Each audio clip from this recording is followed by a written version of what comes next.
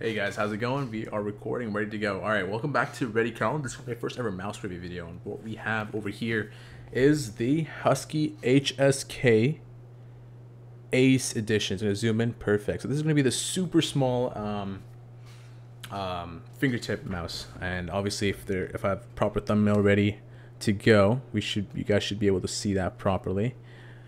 So here we go. Here is the package. It came with a plastic cover on top, which I kind of got rid of.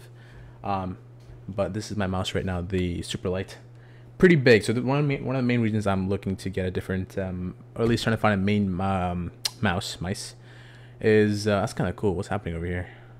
It's like weird lighting. Anyways, the reason is because the super light is a bit too big for my hands. You know, and I'm more of a fingertip user, so it's kind of weird. Should have done more research, but besides the point. The Husky. Let's look at the specs real quick. I'm gonna turn this self lighting on so you guys can kind of see the specs here. We're gonna run through it real quick. There you go. So we got the HSK Ace Edition tracking via. The sensor is the 3389, and we got a responsive rate of 1000 Hertz, which is I guess at this point industry standard for gaming mice. And everything else, you guys can check that out. But that's kind of the main things. We got 1000 Hertz and the sensor. And I don't know much about the software that these guys have for G-Wolves, but it shouldn't be too bad, in my opinion. Let's try it out here.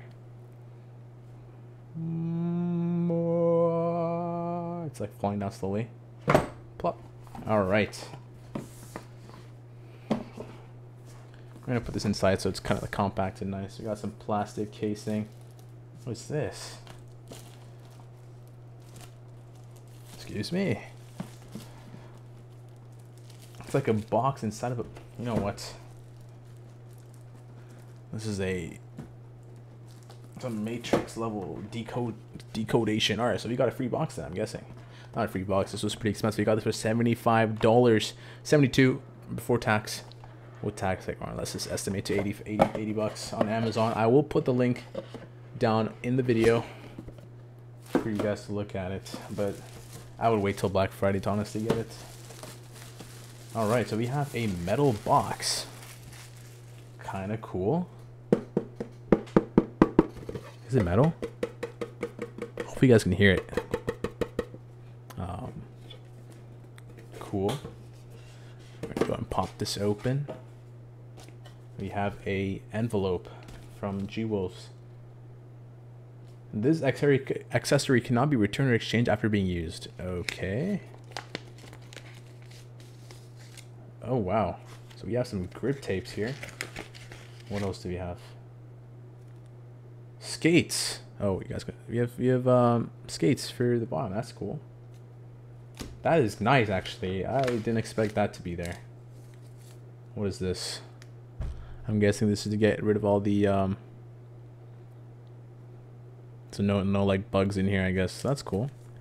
Okay, so this envelope had a few skates and looks like somewhat of a manual looking thing. I don't know, this furry thing, or maybe that's her logo. I don't know. Okay, anyways, that's besides the point. We're gonna look at the grip tapes again real quick. It feels nothing too crazy. It's just like standard rubber. Oh my god, you guys can see that. Okay, here we go. What is this? We have a brush. Why is there a brush? What is this for? Okay, now this, ladies and gentlemen, is why we're here. The HSK fingertip mouse.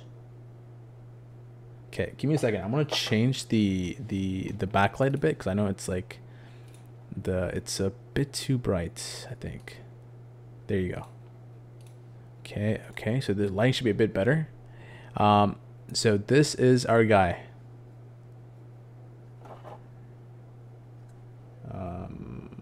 Looks fine. Looks quality. There's nothing. Obviously, there's better YouTubers out there that kind of. Oh wow, the clicks are actually really nice. Wait a second. Hold on. bring the mic a bit closer so you guys can hear this. These clicks are solid, bro.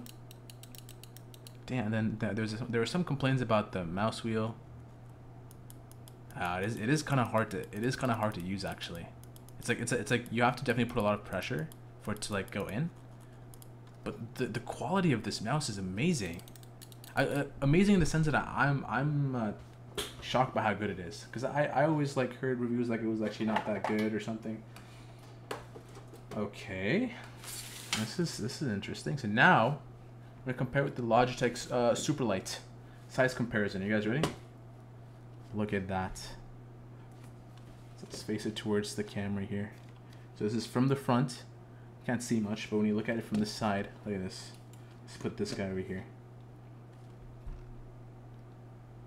Pretty light. It's supposed to be like 38 grams without the wire. With the wire, I'm pretty sure there's gonna be some sort of weight issue. But oh my god, bro! Let's go! This feels awesome. All right. And then I'll show some gameplay or some Valorant clips. Not Valorant, sorry. Aim Labs.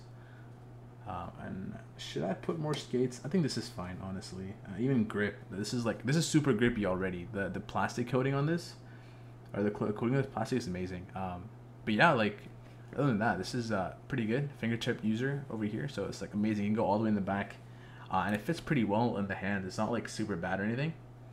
But yeah, like I just needed a replacement for this guy, because this guy is a bit too big for me, you know, like it doesn't have too much backspace. It's kind of limiting, but oh my god, I'm excited. Okay.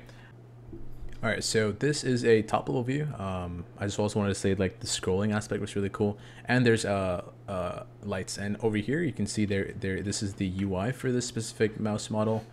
And I'm just gonna look at this with you. So it looks like there's only 3 buttons. As you know, this mouse does not have side buttons, and I'm just gonna do the DPI settings real quick. So show DPI notifications. Okay, so how do you check? So let's look at the RGB. What is this?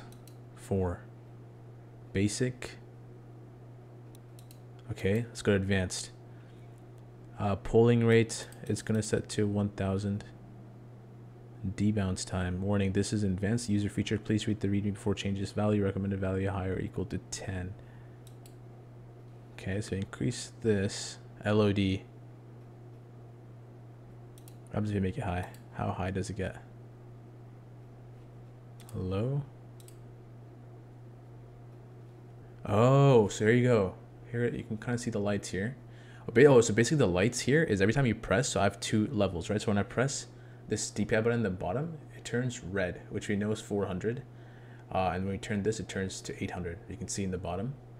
So that's all that. So I don't know if I can keep an RGB running here at all times. Let's just try like blue maybe. But again, it doesn't look like it's just for the mouse. Maybe they don't want it to be some sort of active usage, but we're gonna put 800 as a as blue. Honestly, red and blue.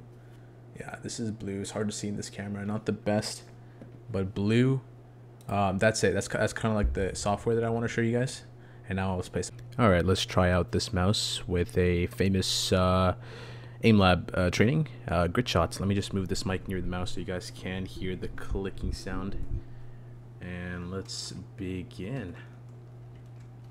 So start. I'm gonna use a pure fingertip grip.